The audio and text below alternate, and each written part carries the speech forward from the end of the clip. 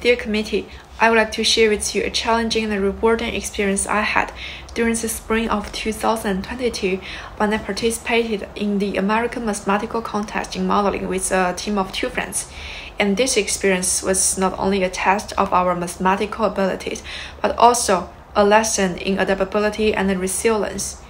And so for our contest topic, we were required to manage a portfolio of $1,000 as principal and decide whether to buy, hold, or sell shares of Bitcoin and gold based on their past daily prices.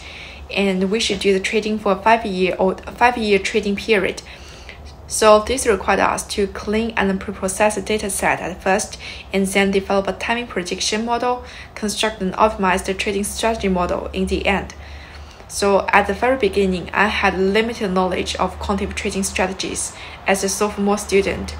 In order to bridge this gap, I made full use of the winter break just before the contest, dedicating 10 hours each day to learn basic programming and algorithms.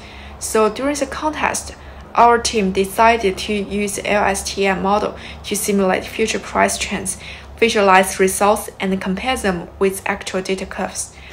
And this effort led to the development of a highly effective price prediction model for our team.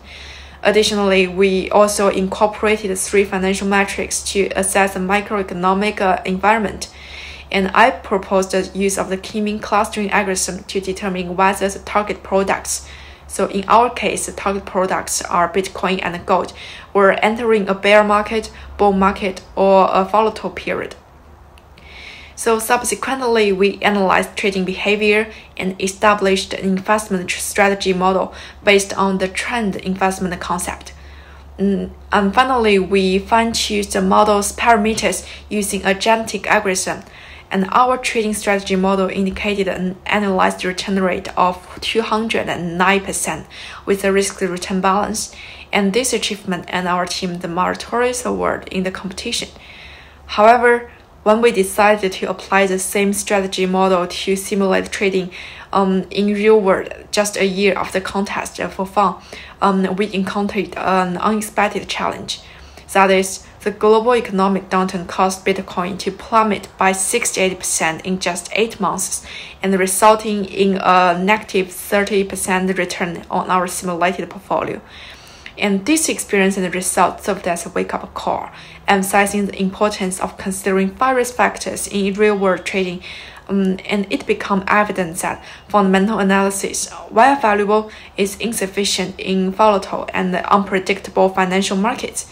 And factors such as interest rates, macroeconomic indicators, sentiment analysis, and the news events, for example, relating to the geopolitics, must also be taken into account as much as possible.